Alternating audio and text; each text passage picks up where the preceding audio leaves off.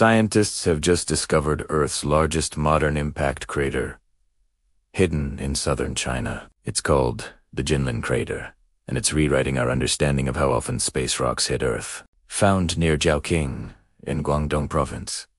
This circular formation measures 900 meters wide, making it the largest crater formed in the Holocene, our current geological epoch that began 11,700 years ago. Before this, the biggest known crater from this period was Russia's Macha crater, only 300 meters across. What's incredible is how well preserved it is. Despite the region's monsoons and heavy rain, the crater survived, protected by tough granite layers. Inside, scientists found quartz crystals with microscopic scars called planar deformation features, proof of an impact shockwave so intense that no normal Earth process could have created it. This means a meteorite, not a comet, slammed into Earth sometime in the early Holocene, leaving behind a perfectly preserved crater. Researchers say it proves that small space impacts have been far more common in recent Earth history than we once believed. Every crater is a message from the cosmos, a mark of how our planet's story is shaped by impacts from beyond the stars.